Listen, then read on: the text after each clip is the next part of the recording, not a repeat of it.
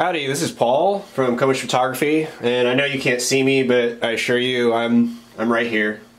So today I wanted to talk about a website that I use called Fine Art America.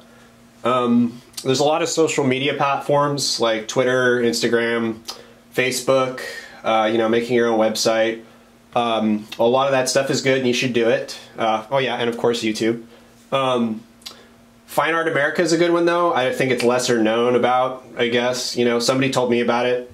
My friend Mark told me about it, and he's the one that helped me with my original website, and he got me on this too, which is pretty cool. So what's cool about Fine Art America is that you can upload your photography, and it's a great place to store it. It's kind of like a Facebook page where there's a community and there's other profiles of other artists. You can look at other people's stuff, but it's set up like a storefront. So what this is, it's basically if you don't have a website, you could do this and you wouldn't have to spend any money on a URL.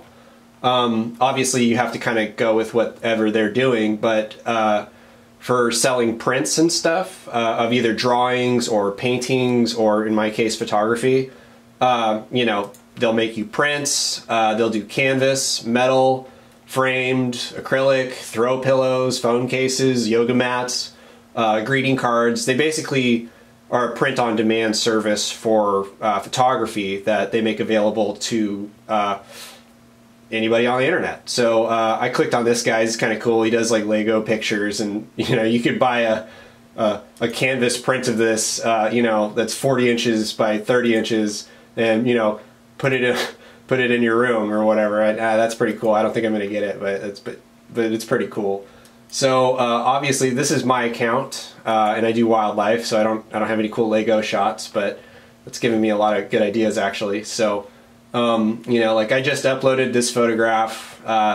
It's a great horned owl that I saw, and same deal. So if you were to go onto my Fine Art America, you could purchase something like that, and I kind of like these canvas things. They're pretty cool because there's no glass and you don't need to buy a frame. They're already kind of like good to go. So what's cool is I get to pick the markup on it. So for each item, and that includes prints, I can decide how much money I get from the sale. Of course, there's going to be costs for them to make this, and that's the beauty of this. You don't have to do anything. You just upload the image.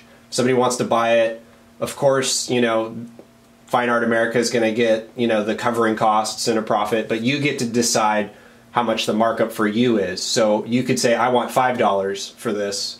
Every time this photograph sells, I want $5 for it. You can do that. You could say, I want $100 for it. And if you're good enough and enough people want to buy your stuff and they're willing to pay it, you could get $100 if you wanted to. I don't price mine that high because I don't think anybody would buy it at such a ridiculous price.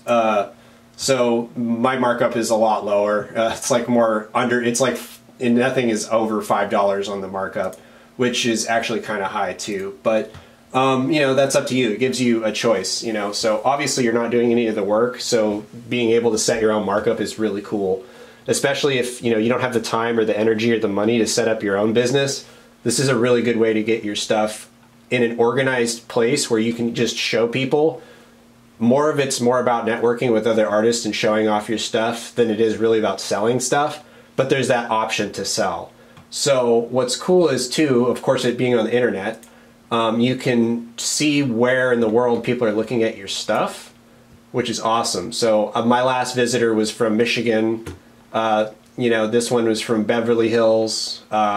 I get them from France and Germany and stuff like that. So it shows you where in the world somebody looked at your photograph. So this guy in Ottawa could look at this picture of a coyote I did and decide, oh man, I like this. I'm going to buy it, So that's cool. So it makes your stuff available for purchase for people around the world. So that's cool because that's what you want to do when you create art. You want people to see it.